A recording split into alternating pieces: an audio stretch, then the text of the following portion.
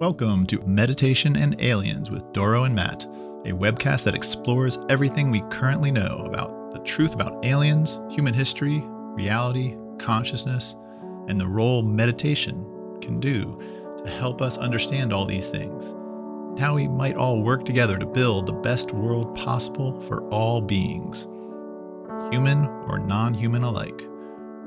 Meditation and Aliens is hosted by me, Matt Reddy. I'm an amateur ufologist. I have a degree in philosophy. I'm the creator of hive1.net. I'm also an elected public hospital commissioner in Jefferson County, Washington. Each week, I am joined by Doro Kiley, longtime meditator, a meditation teacher, and an experiencer with many stories, and life coach extraordinaire. You can find more about Doro at her website, creationcoach.com. Now, on to the show. And we're back. How you doing, Doro? I'm doing great. Looking forward to another one. How's your week been? It's been busy. I've been, trying to catch up with a lot of stuff, just personal stuff mostly, but I'm also trying to figure out sound systems for my setup here, and yeah, just staying busy, but yeah, I need to calm down a little bit. Oh, there's a great quote that I came up with that I found actually by a wonderful woman. She's a Buddhist nun, and she said, "There's nothing worse than to have a running leakage of spirit consciousness." And I thought that just captures everything. Everybody glued to their flat screens, just scrolling, scrolling, scrolling. And that's sort of what I envisioned as her running leakage of spirit consciousness. So Yeah, I'm keeping that in mind. and did you say you started a new podcast? I did, and this one is called Inquest. It's primarily going to be interviewing, and I've just started. I haven't even posted my first one yet. I've already done one, but I haven't. I'm going to post on a regular basis, hopefully, after I get 3 or 4 up. So that is going to be me interviewing spiritual slash meditation teachers, and bringing to the show anything, topping it off with 3 basic questions that they want to focus on. So it's the first one turned out great, and I look forward to some more. So it's called the Inquest Right. podcast.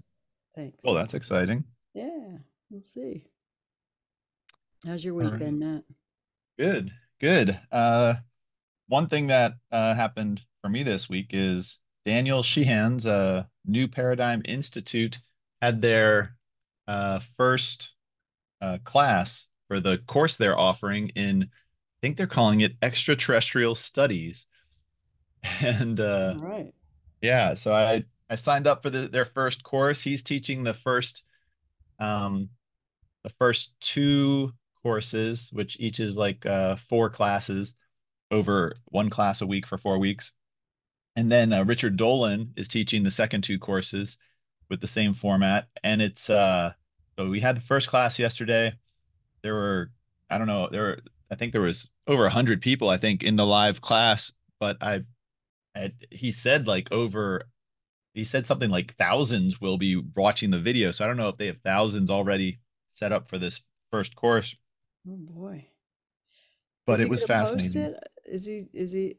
Is he talking about thousands within the class who's signed up, or is this going to be offered on YouTube Yeah. or something? No, I think this is only if you pay to take the course, because this is a college credit through Ubiquity University. It's part of building up to get a master's or a PhD in extraterrestrial studies. How And about it's the that? first of its kind.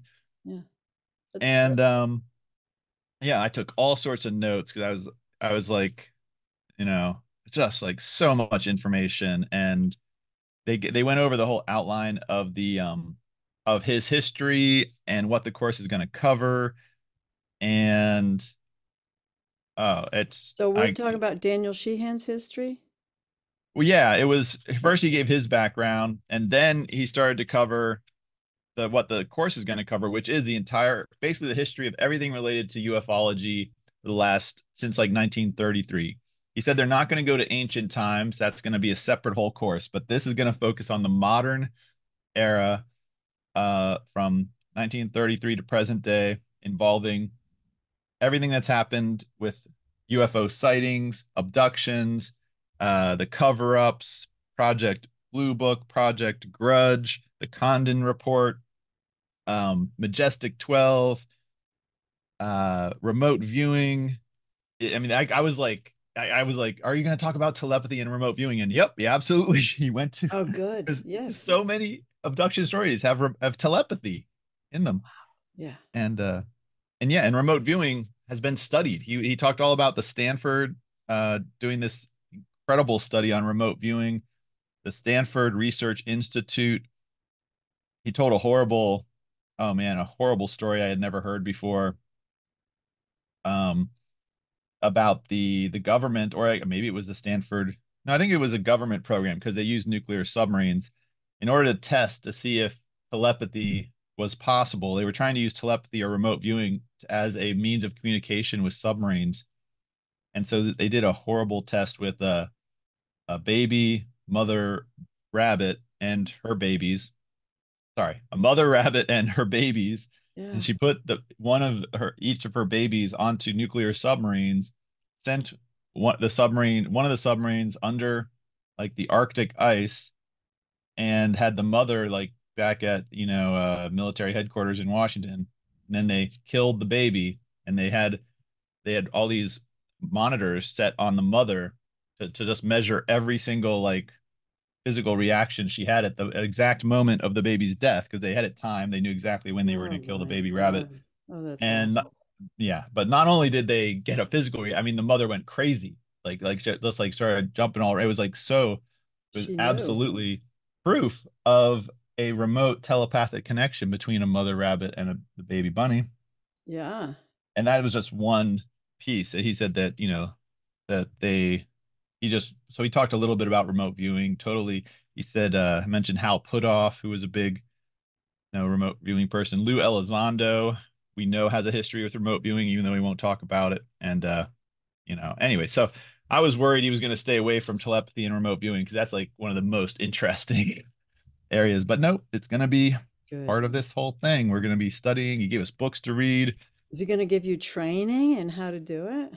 No, this is more, he wants people there to become experts in all the facts, because he's trying to basically train an army of people that are well educated in the truth about humanity's relationship with these non-human intelligences, because he's like, we have to figure out what our policies are going to be. How are we going to interact with these groups?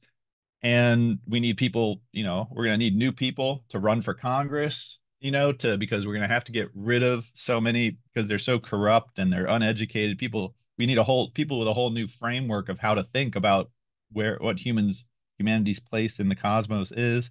Oh, I'm so glad that they're working on that answer because, yeah, that's a big one.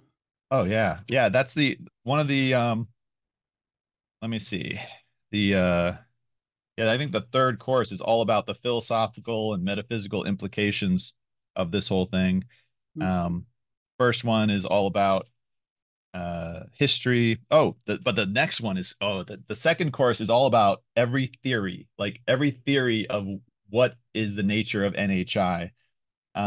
Whether and he says there's like named 5 to 6 major theories. And let me see. ETs is one, extra dimensional or interdimensional is one, extra temporal, some sort of time travelers, perhaps us from the future is the third.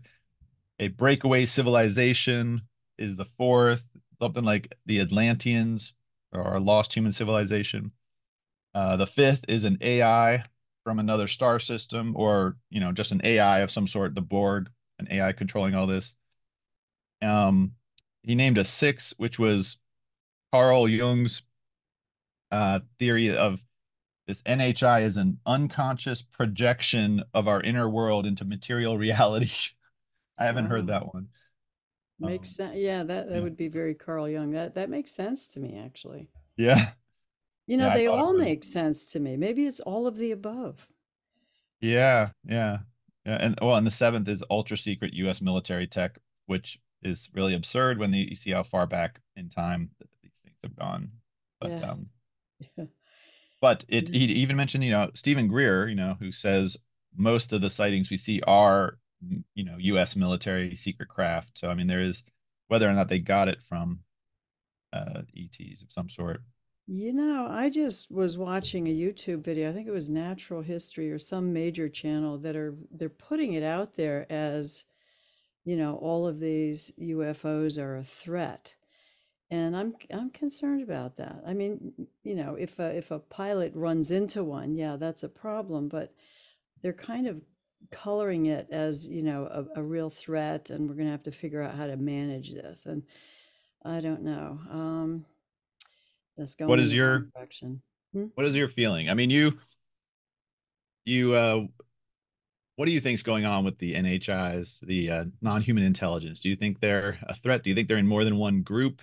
I think there's, yes, definitely, I would say more than one group. I think that there is a species that there's multiple species that are specializing in different things.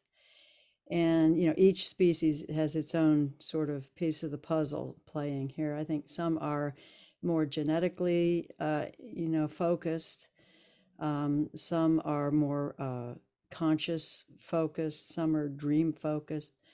Um, so I don't know. That's kind of my feeling is that, and if we are scared and frightened, then there's going to be those that are feeding off of that. Um, so I think what we need to do is decide not what to do or what to say, but how we can be, how we can manage our energy. Um, we have to choose our energy intentionally and consciously. If we fall into fear, we're just going to be catering to that level of entity that I think is here. And if we rise higher than that and, meditate, we can gain some assistance, I think, from higher dimensions. So that's the way I break it down. Hmm. How about you? Well, I've been watching all the Farsight remote viewing videos as my new like fascinating narrative to explore. And the I mean, I definitely believe these UFOs, these flying saucers that operate in a way that beyond the physics and technology that mainstream humanity is aware of. I definitely believe these things are real and they've been around Earth a long time. So there's something that's been going on a long time Yeah. on Earth, and these non-humans, this high technology group or groups, they have to, I mean, best case scenario is they have been hands off and just watching humanity for thousands of years.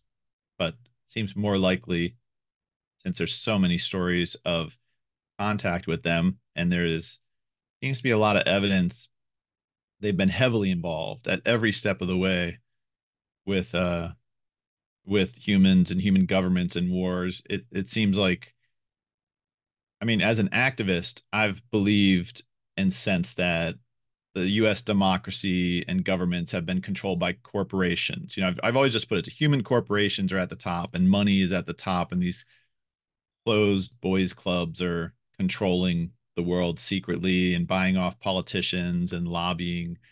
But now it seems, especially because of the how long this has been going, how coordinated the effort has been going on for decades and decades and decades, way longer than individual humans can sort of plan out. It just makes more sense that it is one of these NHI civilizations is at the top of the chain of the corruption and control of human corporations and institutions and manipulating things. Oh, I agree. Yeah. Yeah, definitely agree. Yeah. So But there's also the other influence that's coming in, which is much more spiritual, psychic, kind of ready to help anybody who's reaching. yeah. Does they talk about that? That there's and these I think are more interdimensional. I don't know that they are. They may use ebens or whatever they call grays to do their in between work, but I think the real higher consciousness ones are interdimensional. That's my feeling. Well, I think, Farsight and Courtney Brown, they simplify it to, they just say there are malevolent ETs and there are good ETs. And Mm, Farsight claims to communicate with the and work with the benevolent ones, and mhm. they are interested in helping, humanity be free and be prosperous. But they also indicate when they remote view and talk to these ETs and ask them about their civilization, it doesn't look to me like their civilizations. I don't get the impression that they're utopian perfect civilizations. Ah, mhm. But they do seem in favor of humanity not being dominated and enslaved and abused by the malevolent ETs, which they say has been going on a long time. Yeah. And So, so mhm. it's been, that's the picture I'm getting now is that, I mean, just like with humanity, if you just look at all humans, some humans are enlightened, some humans are, spiritually, they are trying to find a path for happiness for themselves and happiness for the world and equality, and they don't want anyone or any being to suffer or be dominated. I mean, that spirit, I think, is of course alive in non-human civilizations as it is in humans. Even if the bad ETs, as Farsight says, maybe they're mostly reptilian or these Orions, these sort of like space Nazis. They Yeah. but it's just because one civilization is dominated by a culture or a political system that is really gross, it doesn't mean that that whole species is gross. There's every species, every group is going to have some percentage that is really trying to be good and trying to find a path in life that is beautiful and caring and wants to live in a path of love of other species and And I figure that love out. what was it Courtney Brown, I guess it was, that sort of outlined this rationale for what you're saying is that, you can't have a small group of disconnected, powerful people making decisions for all of us. So, Yeah. yeah, totally. Yeah, what was recommended? What should people do to free themselves from this slavery, if you want to call it that? Yeah, well, the we didn't get to that in the course yesterday. He just said this is, we got to change our thinking. We have to shift our whole worldview of we need to shift our worldview completely to we are not alone and to understand we are probably not the apex civilization. We are probably in the lower 1% of powerful civilizations in our own galaxy, in our own solar system. And so, and we have to figure out how to have a relationship with these non-human civilizations. We need to see if there's any treaties that are in place, and if there are, we need to renegotiate them out in the open. Mm-hmm. And and it kind of overlaps with it's gonna for me it overlaps with Courtney Brown, because he talks in a similar vein, but he talks much more explicitly that there are agreements, there are treaties, and he says they're invalid. They were made in secret, and therefore they do not represent humanity. You can't make a secret agreement that Mm-hmm. represents people. Um, and yeah, we need to. He says the problem is that the good ETs they are powerful, but if apparently there is an agreement between there's like a cold war going on between the good ETs and the malevolent ETs that dominate Earth and are behind the scenes on Earth. And I think part of that agreement is that they won't reveal themselves to humanity.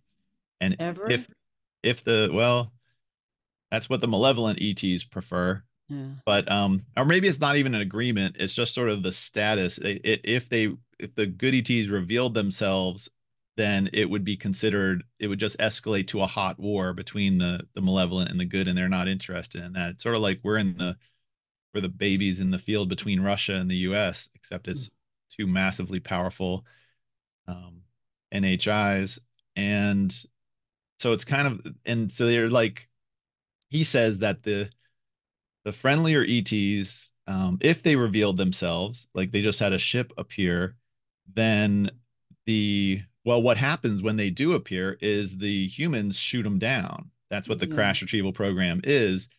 And they don't fire back because then they would seem hostile and it would, because the malevolent ETs want humanity to see the good ETs as invaders and they want us to be, feel like we have to fight them. And so the good ETs don't ever fire back. They just have to let There's, themselves get shot yeah. down when that happens. Wow. And Yeah. if they So revealed in them, effect, we're trying to start a war with them or something. It sounds like.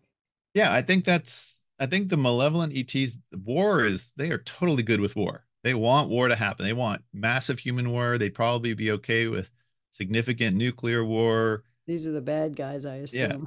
Yeah, Yeah. I think Yeah. they're like fine because war makes it easier to control Sure. humanity. The more violence and war, the more we're in our reptilian brain and our Yeah. live in fear, and it's easier to control and implement authoritarian decisions and just channel money wherever you want. And when we're at war with Iraq or Ukraine or things are just heating up or right after 9/11, it's so easy to just like send hundreds of billions of dollars to whatever the CIA and the military industrial complex wants and to go into whatever secret parts and secret programs and groups of humans and probably to the NHIs.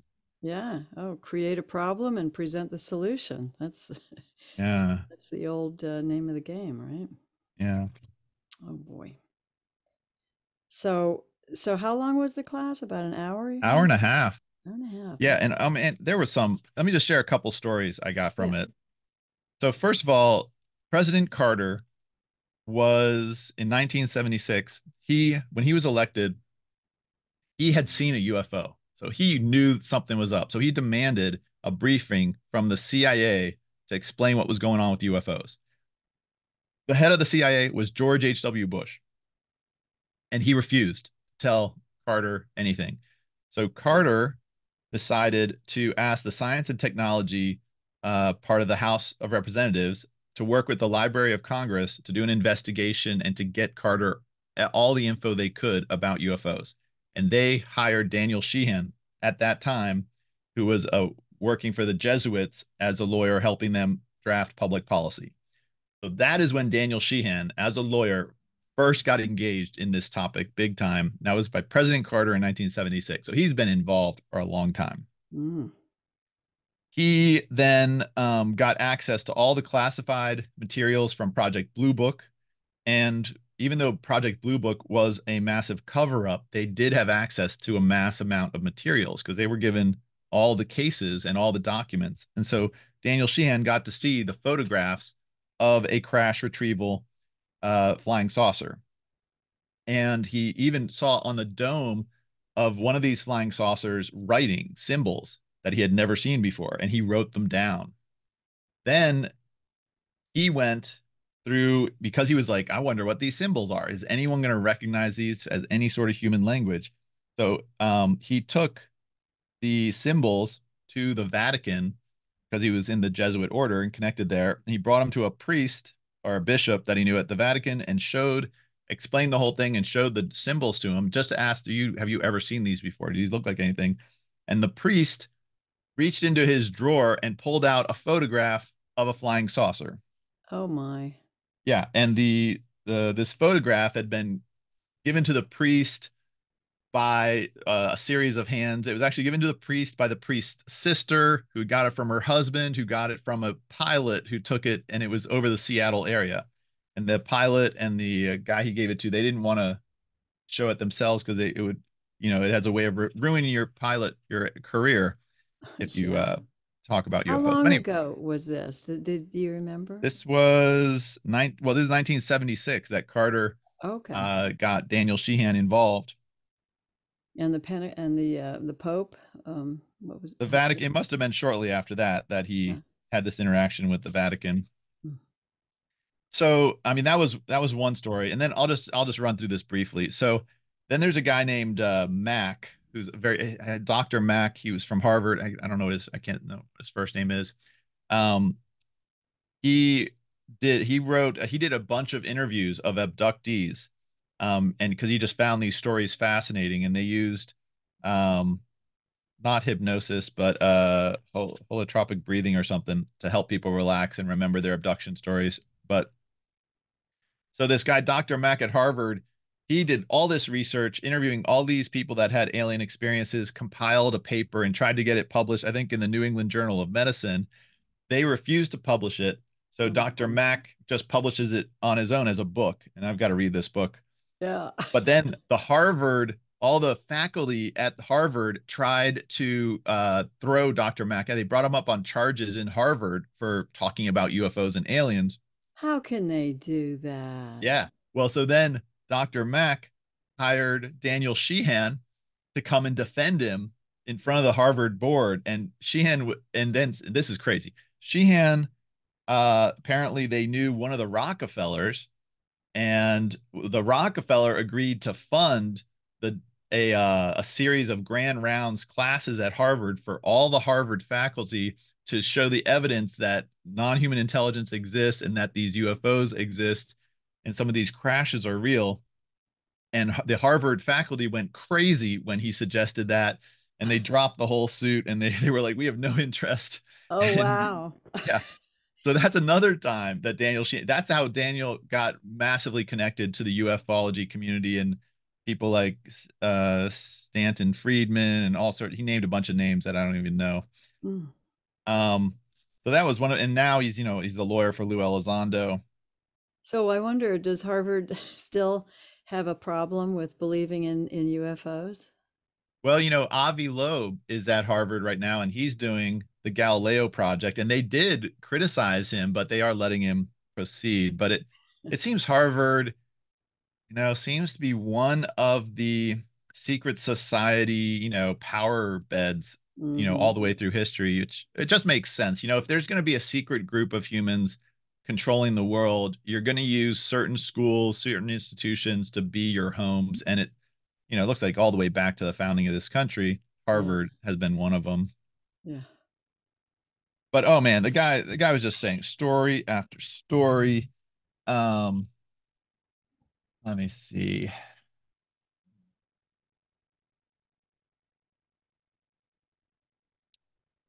How many Yeah, he classes mentioned. altogether? Sorry, I don't want to interrupt, No, but what were you saying? how many classes are there in this course? How There's many? four. This one is going to have four classes, but there's four courses total that they have, Okay. that each one you have to pay for.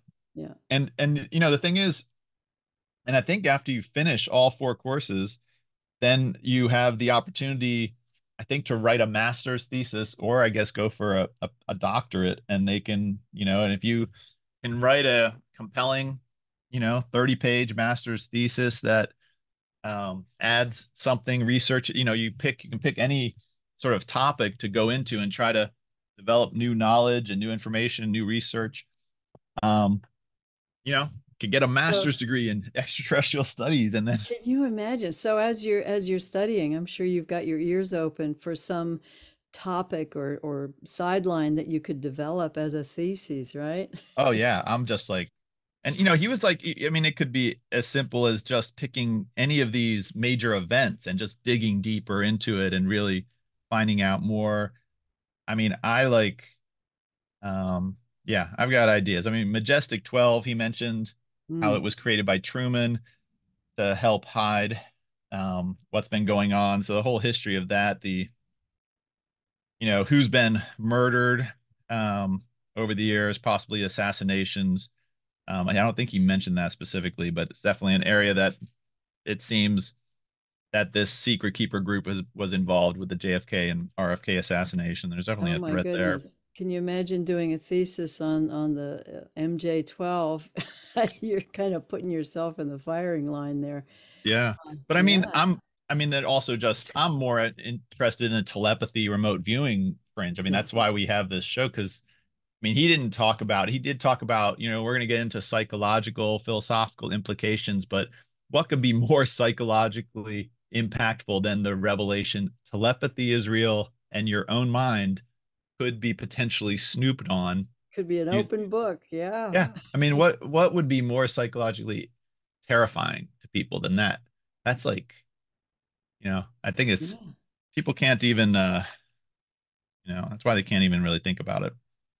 That's interesting. I would Yeah. want if we did a survey on 1,000 people and asked them on a scale from 1 to 10, 1 being totally paranoid, couldn't handle it, and the 10 would be that would be fine. They can probe my brain anytime. I don't care. Yeah, where would you fall between 1 and 10?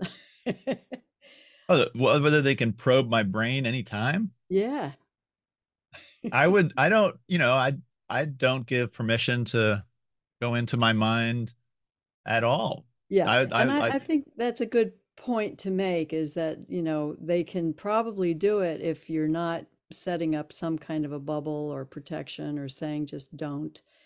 Um, I mean, I I, think that would be important. I don't know. What do you think? I think there might be a law against it. Mm. I think, I think these alien civilizations are a law-based group. They're guided by treaties and laws. And I get the sense, even with a lot of these abduction stories, you hear if you clearly say no, then they have to not take you. I think that their trick is they can get people to say yes. The same way, sometimes it might be a tricky, they make it seem like you don't have a choice. Like maybe they threaten you verbally, but I think they can't actually physically take you against your will if you consent because, you believed one of their threats. And their threat could be like, not like we're gonna hurt you if you don't go, but you're gonna die if you don't go because you need us to cure you, or they could just lie to you about something. Mm. It's manipulation, gaslighting. There's no law against lying and gaslighting. Well, I that's don't think there's a law against that, but I think there's a law against actual violation of people's um consent. yeah. And so I think the same thing with your brain. I think my theory is that's why the Lord's Prayer in the Catholic Church says, you know, forgive us our trespasses as we forgive those who trespass against us. It's like it's a way to every day make people say, okay, if someone did violate my brain, I forgive them. So they're like immediately absolving all trespassing that any Okay. NHI is doing. That's an easy pass. Yeah. Yeah. Oh It's dear. like, they're like, they can defend that this is the way legalistic bureaucrats are. They need legal defenses. And so it's like, Yeah. and what if like, they're named, they're somehow they're, when you invite Jesus in, maybe Jesus is the name of the NHI telepathic entity in some way. So it's like they've invited Jesus in. I mean, it's like Yeah. you're inviting it in. I think that this whole idea of law and they can lie and everything and cheat, but they can't break the law.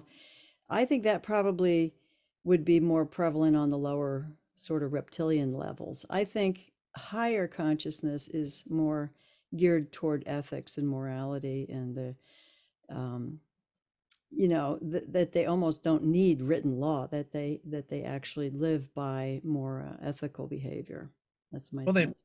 Yeah. I mean, different groups might have different laws. So some of Yeah. the more enlightened ones might have laws against deception and lying. So Yeah. um, but yeah, This is going to be good. I'm going to enjoy following you taking this class. This is bringing up some good stuff. yeah. Plus, I'm excited to sort of connect with this whole community of people that are studying this, and could draw from that possibly for people to be involved here or into the equal voice vortex that I'm building. Hmm.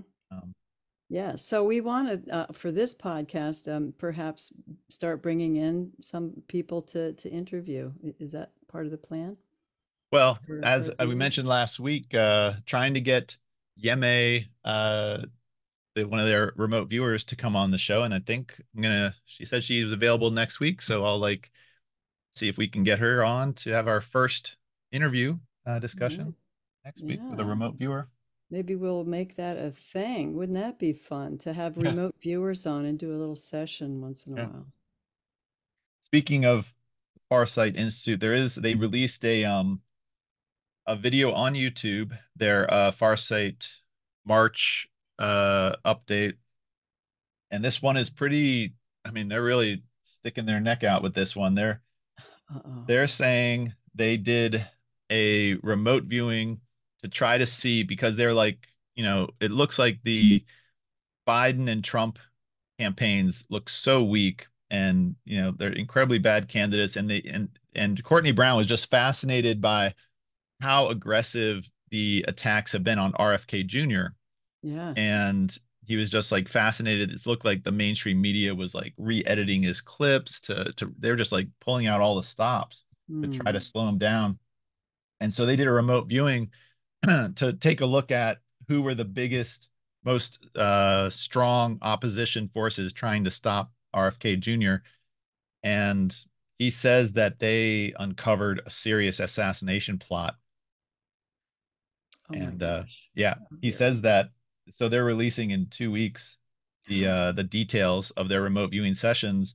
He says that he believes that by releasing this info, it will prevent this assassination attempt. But they're going to release all this the remote viewing info on it, and it's really disturbing. Yeah. But and he says they did it before. They did this in 1997. They did a remote viewing that saw someone who's going to take a suitcase nuclear bomb into New York City, and they released their Farsight remote viewing on it. And then if you look back in there is evidence now looking back of two, I think, Lithuanian or Ukrainian guys trying to smuggle in nuclear suitcase bombs into Miami who got caught like shortly after that. Um, Yeah, I mean, the military uses remote viewers, right? I mean, it's a real thing, and so that would make sense that, if something legitimate comes up through a remote viewing, that they would try and stop it. well, yeah, I mean, you know, it, if there is a part of the military and CIA that is working on the side of good, it seems it's like it seems fractured. It seems part of the intelligence community is on the side of like Lou Elizondo, David Grush, Christopher Mellon, and part is just on the side of Lockheed Martin and Mm-hmm. Radiant. And actually, I have a short clip to play Oh, um, good. of the latest news, um, sort of along these lines.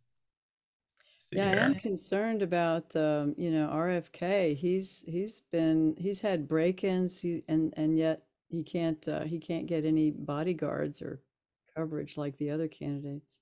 Yeah, well, that's what Courtney Brown says. It's like it's suspicious they're not allowing him CIA protection, or it's not Right. CIA, Secret Yeah. Service protection. Yeah. They're just leaving it wide open. Um, yeah. Okay, so this clip is from Post Disclosure World. This guy has been covering disclosure forever, and I really like him. And here he's talking about how it's come out that Travis Taylor, who is connected with Skinwalker Ranch, was part of the people blocking the part of the UAP Disclosure Act. But there's some interesting details here that comes out. So I'll just play And the what's his clip. name again, this guy? His site is called Post Disclosure World. I Oh, don't know what his actual name is. okay. His YouTube channel is Post Disclosure World. Mm-hmm. All right, here we go. Now, on December 3rd, Liberation Times covered this story that Sheehan was discussing just now in an article titled, Daniel Sheehan exposes 5 powerful Republicans blocking UFO Disclosure Act as the clock ticks down. And I'm going to share 2 pertinent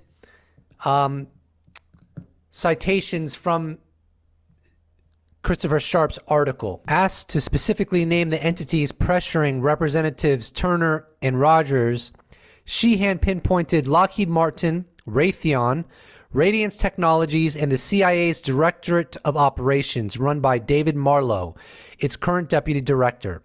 While the Liberation Times has been unable to further substantiate the involvement of these organizations, Sheehan states the two chairpersons have been gotten to by the private aerospace industry and by the CIA.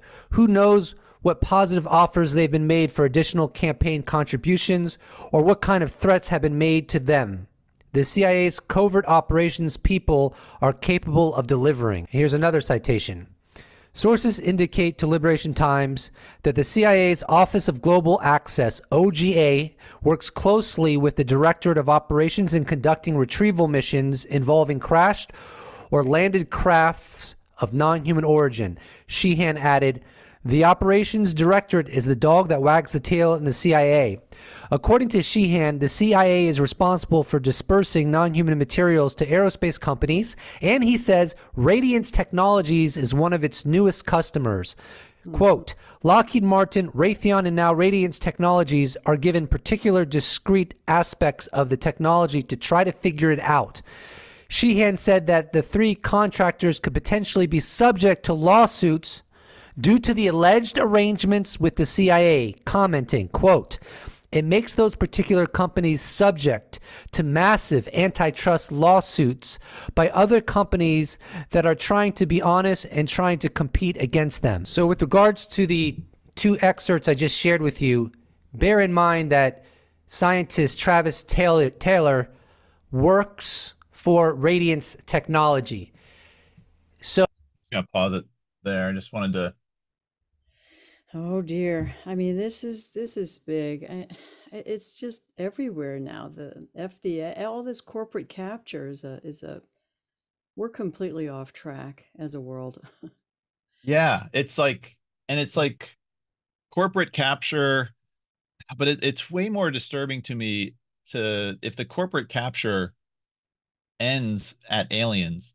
It's just like, and it's, I mean, even if it's the ends at some group of some small group of sort of small-minded aliens. It's Yeah, just it's that's way more disturbing than it just ending with a bunch of rich guys, rich selfish humans.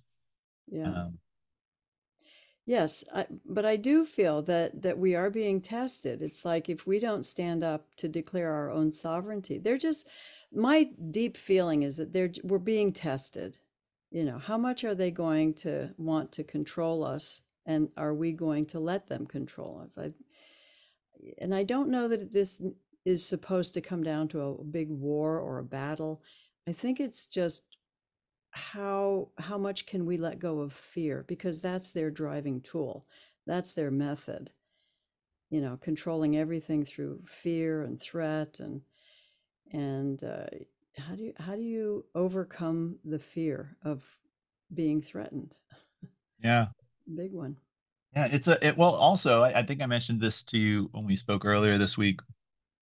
There is if Farsight's remote viewing of the way alien species are outside of our solar system, all the ones out in the galaxy, it sounds like they're just a big, complicated network of basically corporations. And some might be structured in a more enlightened way than others, and some are more just authoritarian. Because they have this they have on their site, they have a project called the Asani Resistance Movement or something. Yeah, it's Asani Resistance Movement, where they had heard there is a group of aliens that is organized and trying to and in favor of freedom for all beings, and they're resisting some of the authoritarian aspects of some of the different groups out there. And so they tried to do this remote viewing communication with people involved with this and leaders of in the Asani movement, and they got a variety of very interesting telepathic conversations in this video that they posted. You get a kick out of it because two of them had a conversation with a mantis alien. Oh, that's up my alley. Yeah. Yeah, yeah. Okay. But you definitely get the sense from they asked every alien that they spoke to, is your species a slave race to another? and the answers were always kind of complicated. And some said yes, some said uh, not from our perspective, but you might kind of see it that way. And another sort of said it's complicated. It's like and kind of painted a picture of a network of organizations connected in all sorts of different ways with different levels of power over others. And in the remote viewer said it's the best analogy he could come up with was corporations, that it seemed it was like corporations. And um so anyways, it's like when I got that picture, and so it's, and some of them, they were like, they weren't upset. They kind of asked them, are you trying to free yourself from whatever level of enslavement you are? And some of them said yes, some of them said no. And it was, and so it just made me realize that we on Earth, even though we're in the middle of this mess of powerful non-human intelligence, being a human on Earth might be one of the most free positions you can be on in the universe. And that's That's kind of so interesting. interesting. You know, the whole idea of slavery is a hard one because I mean, take for example you know, let's look at a trucker, right? Somebody who drives across the country, and let's say he loves his job and he gets to see the world and go every place. And is that slavery? You know, I don't, he's working for massive corporations or what have you, but he does it with pleasure. Is that slavery?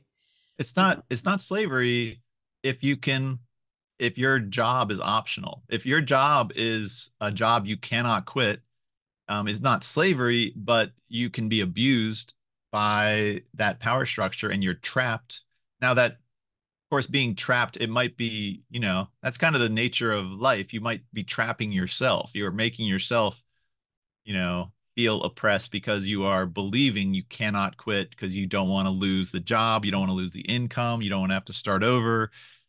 Um, but if but if you can't even quit, there is no option to quit, or quitting basically means you have to become homeless, or I mean, if you if quitting means you die, then it's, I'd say that definitely it qualifies as slavery.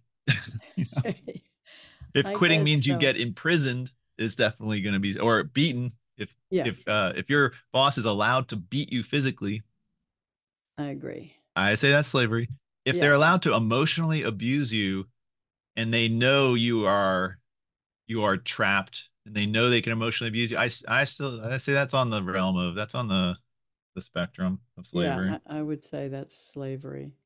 Um, Being abused, I think, is slavery. But I think, you know, as I mentioned, I think I told you the other day in Hinduism, they have that class system. I don't know if they have it so much anymore, but it used to be that if you were born into a situation where you had to be a street sweeper, then your whole life was supposed to be, maybe still is, about how to do that perfectly and with, you know, attention and mindfulness and bring beauty to it, you know, try to make it lovely, even as a street sweeper. So you just take what's given to you and then you do the best you can. But I don't think abuse was part of that picture. I think abuse is a big part of that slavery piece of the puzzle, Yeah. taking Well, advantage. Yeah.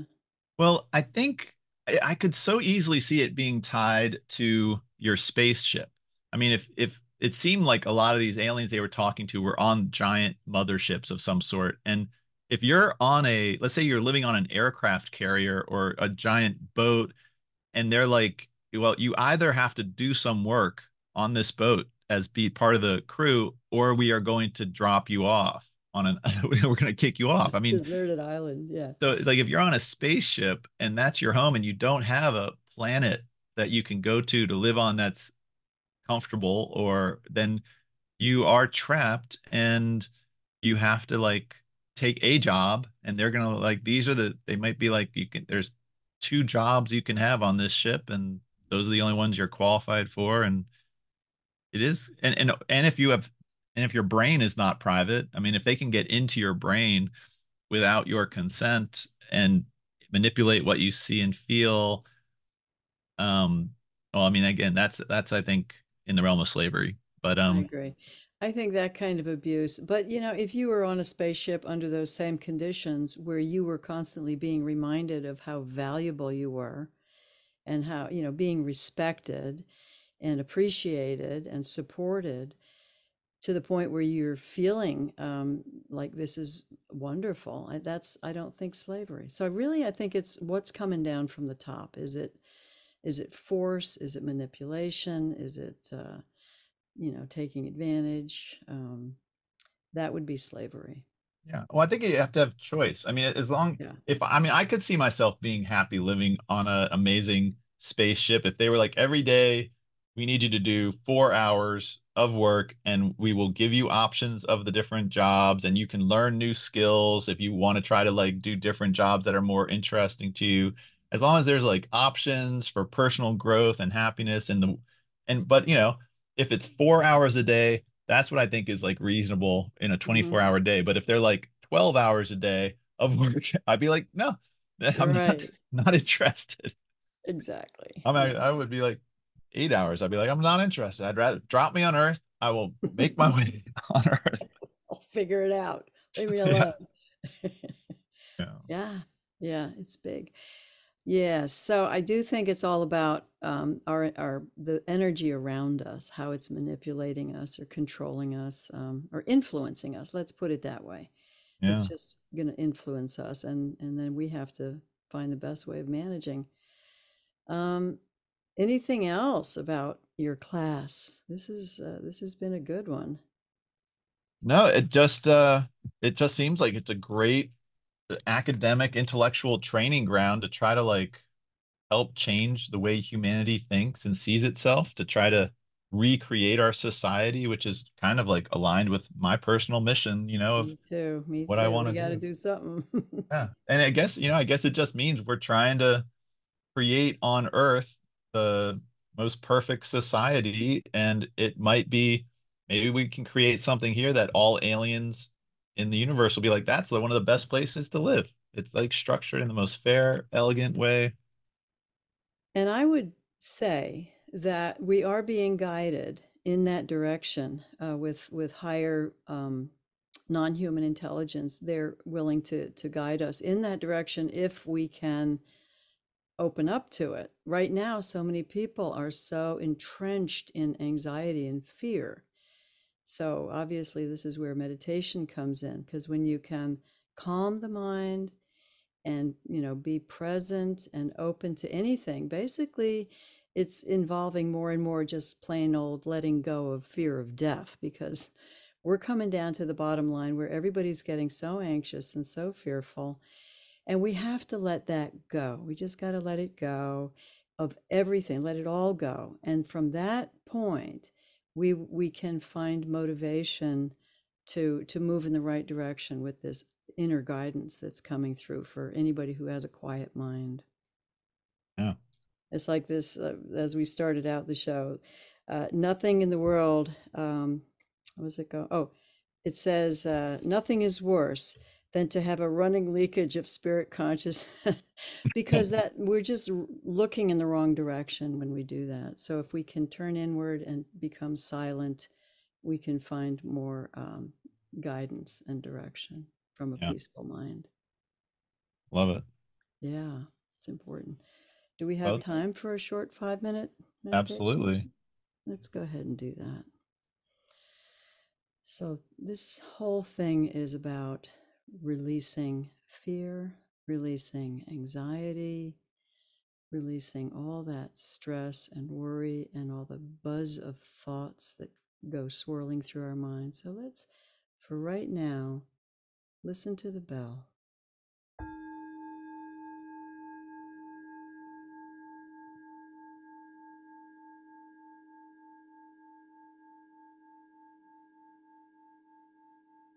You can feel the vibration on your eardrum.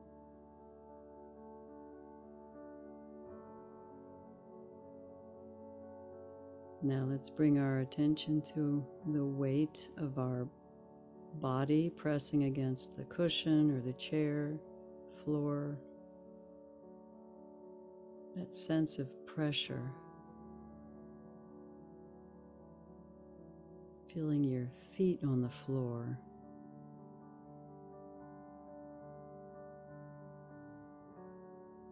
Feeling your hands in your lap.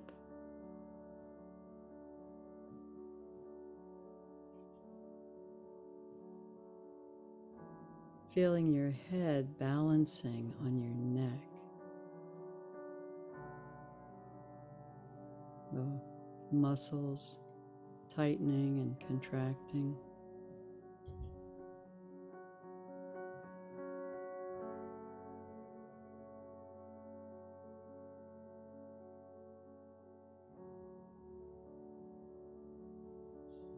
We'll begin to feel our body expanding and contracting with each breath. When our mind comes into the present moment of what's actually happening through our senses, the mind begins to calm down. Things begin to open up, relax.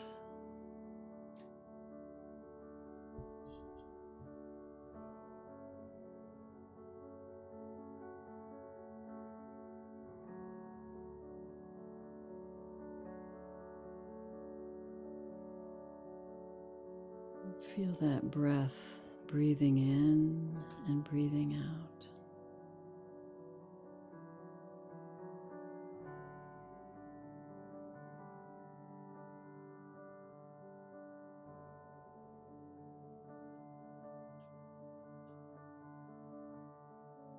When our mind becomes too agitated, we begin to shut down and become more reactive.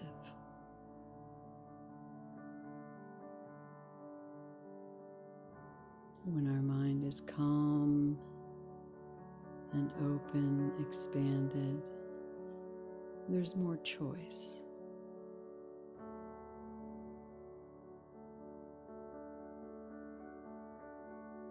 We can respond rather than react.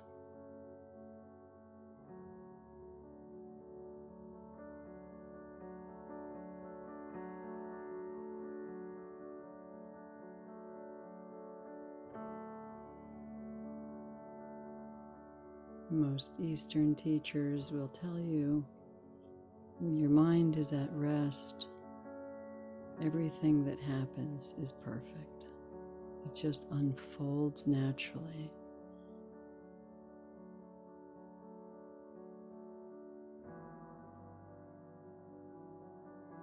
A squirrel doesn't have to go to school to figure out how to survive a winter. It just knows. It's being guided.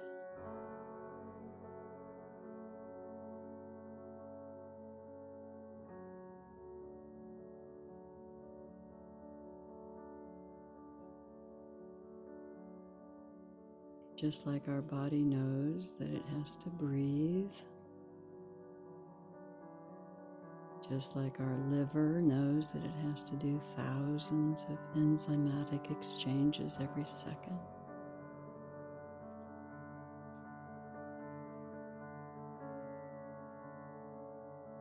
Our stomach knows how to digest and assimilate nutrients. We don't really know how to do any of this. Who's running the show?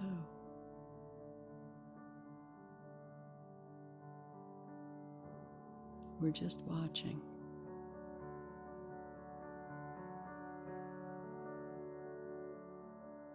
So when your mind feels chaotic and pressured and stressed, squeezed with fear, just come back to the breath. Feel your feet on the floor, or better yet, feel your feet in the grass.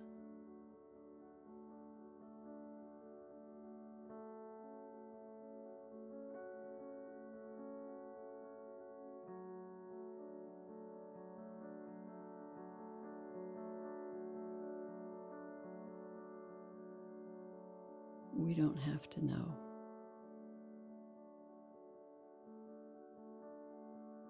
And we can just relish the mystery with curiosity. And from this place of open, soft being, we can be more receptive to higher guidance.